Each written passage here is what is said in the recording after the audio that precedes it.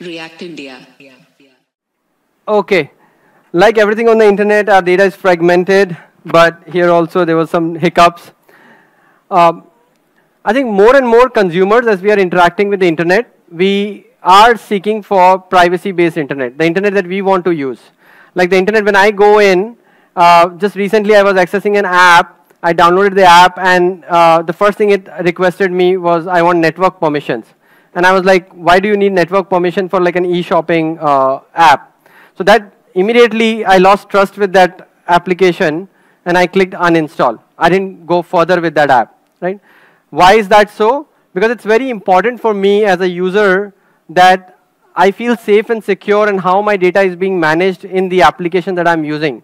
No matter, there must be very wonderful e-commerce application giving me a lot of discounts, a lot of personalized apparels, but I still did not feel to move forward in that digital journey because I didn't feel safe to share my data with them. And that's very important for developers like us, that as we build now applications, we really have to put user at the center because consumers demand for it. And in general, I think developers like us, it's not like we don't want to put privacy at the center, right? We're trying to find balance between what is convenient for user to try on my application versus also asking too many questions or going through a consent flow so that they share more data about themselves with ease. But this is where exactly Affinidi comes into play. We're trying to solve this problem, age-old problem of how do you all start with privacy first, but still build digital experiences which is seamless.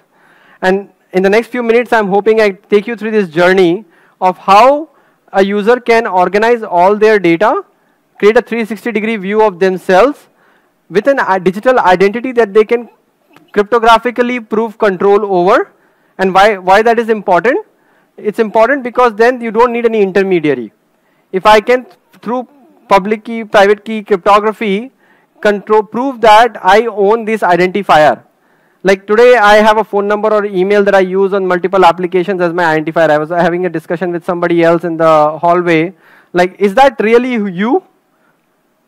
No, right? Like, I don't introduce myself as my phone number is so-and-so with my friend, right? In real world, I bring my whole holistic identity to that experience, to that context, and then I share what is relevant for that context to get in exchange for value. But that experience right now is not replaceable on the internet because the internet was not built with that identity layer to start with. Now, if you had an identity that you can control and prove mathematically that you are in control of that identity, then without any intermediary, you can actually establish trust with applications and other peers on the internet. And this is our vision of holistic identity, where a user can organize their information and discover, collect, store, and share, and eventually maybe monetize that data as well. And why is this important? Imagine, let's say, all of us developers are building a B2C new app. We want consumers to come connected with our applications. And what is the first thing you would like to do? I think first thing we like drop in a login in some sort to get some contactable information about them, like their email, their phone number, so that you can start a relationship with them. And then you typically try to integrate with either other places where the user has data or create screens.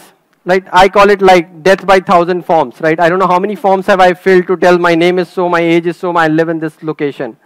Why do we have to prove our identity repetitively on the internet? Like if I could organize and have control over my data in one place, I could avoid all that and just fast forward to the transaction that I want to do. And this is what we are trying to enable through a set of products and tools that we are building at Affinidi called Affinidi Trust Network. At the heart of Affinidi Trust Network is a vault, which is an edge storage where user cryptographically can control their identity and information. It always remains in control of their device and them, so the keys never leave the device. So that way it's very safe and secure and authentic for the user. And then with a set of internet scale API backplane, we are offering these services to developers so that they can interact with the vault. So user as a consumer will manage their information in a vault. Developer who needs this information to build better applications and experiences through using Affinidi element stack can request this information. Now, is element stack something new that you have to learn or do? No. It's very familiar ways on how you're building applications. Those interfaces are being brought through as Affinidi element stack. Like, for example, when you do login, social logins, you work with OIDC flow. Affinidi element stack will provide you mechanisms to configure, add a project, create a login configuration, and then add Affinidi login to your application, which works on OIDC flow. So what it means is that if you want to start working with decentralized technology, if you want to use digital data in your applications, you don't have to uplearn, like upskill yourself a lot. If you start using element stack, you can start getting the benefits of these decentralized technologies in your applications. And how does this all come together for a use case? I come back to that one use case we discussed now. Everybody needs to onboard an application. How can I reimagine that experience by not having to do a contactable information in one place and then again a lot of information about myself? Can I do a passwordless authentication to that application where I bring my whole self, I bring my identity. Instead of an attribute-based authentication on the internet, can I bring identity-based authentication to the internet where it's not just authentication. I'm sharing who I am and I'm sharing all the other information that is relevant for the transaction in that one click. So what is that one click that enables the passwordless sign-in experience? So let me just also connect that with what is the world that we live in today. So we all enabled single sign-on or reuse one digital account to access digital services on the internet. And that's on the left side here, the social login as an analogy, as a pattern, right? And there what happens if you really try to unbundle that, and what's happening there is that applications are trusting identity provider, and that identity provider is standards compliant, so that's very good for developers. And then, but then it also manages and keeps the records of the user in the identity provider. So I am Giri, user, let's say XYZ, in a provider's namespace. That's how who I am is available to the internet in that particular ecosystem. So my identity is actually issued by the provider, and wherever I'm going, because I have to that mediator has to be part of that flow, they are like my shadow I'm carrying with all transactions that I do on the internet. Whether I'm ordering a pizza, whether I'm hailing a car share ride, or registering for an event like this, if they allow social login, they probably know more about me than I do about myself. But if I turn this upside down, and what if the identity provider still has to do the role of transporting this my attributes about myself in an open standard format, but actual assertions of who I am, what attributes do I have, what traits do I have, what preferences do I have, if that is actually coming from me. And there are other issuers of this authoritative sources who will issue this data to me, right? There could be government agencies, there could be other, my place of work can issue a credential that Giri works at Affinidi. That's a credential I can carry with me in my vault. So I can manage the digital credentials issued to me, and then I can self-sign it as well. I can attest that these are my credentials. Like many times we get a paper document and we have to sign that ourselves to confirm that it's authentic. I am presenting this information. So same way I, with my keys in my vault, can sign that credential when I'm presenting that credential to an application. And by reimagining this role of identity provider, user gets to control their identity and who they are and then present it independent of a provider. And still a provider of their choice can still bring that information, transport that to an application in an open standard format so that the applications don't have to use any new tools or recode or do anything very different than what they are already doing. And this is, I think, path breaking in my mind. Like this has not happened in internet so far, right? Whenever we think of identity provider, we think they will manage the user records and also transport. But if you can split that, it not only creates a new opportunity for new world, but it also allows us to incrementally add on top of federated identity provider. You don't have to replace your existing investments in federated identity provider because it works seamlessly on that standard with them. But it also opens new opportunities and new ways of directly interacting with a user's digital credentials. So just to show you what that experience could look like, if you think of an application where we drop in an Affinidi login button, it could request a lot of information about me in the same process, and I could unlock my vault, share that information, or select what I don't want to share, uncheck that, and voila, I am in the application, not just with my contactable information, but more information about myself to get more personalized services on the application, and it's a mutual value for the developers as well as me on the internet. So what you just saw was Affinidi Login, our flagship product. We just went in beta last week. So very excited to talk to you more about this product. It abstracts all the decentralized identity emerging technologies from you as a developer. It enables, you saw, a passwordless experience, and it can create new user experiences, new use cases. Think of checkouts, think of any time where you have to fill in an information multiple times, right? I always say, like, verify once, use it multiple times. Now you can have information once in your vault and you never have to type it again. That kind of experiences we can build, and that too with an added advantage that it's all built on open protocols and open standards.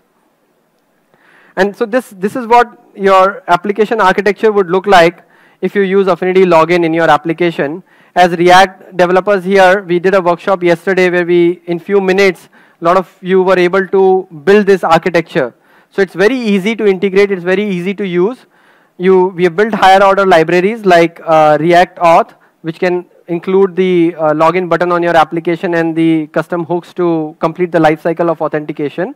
And we leveraged Passport.js as the middleware, and extension of that we have added Affinidi as an OIDC provider to Passport.js middleware, so that you can easily interact with Affinidi Login by just going to our Affinidi portal, creating a new project, create a new login configuration, update your application environment variables with those 3 attributes, and your application is ready to enable an Affinidi Login on your application the same way you saw in the previous video. And what's really happening on the right side is the user managed identity, the one that I showed you in a seamless process.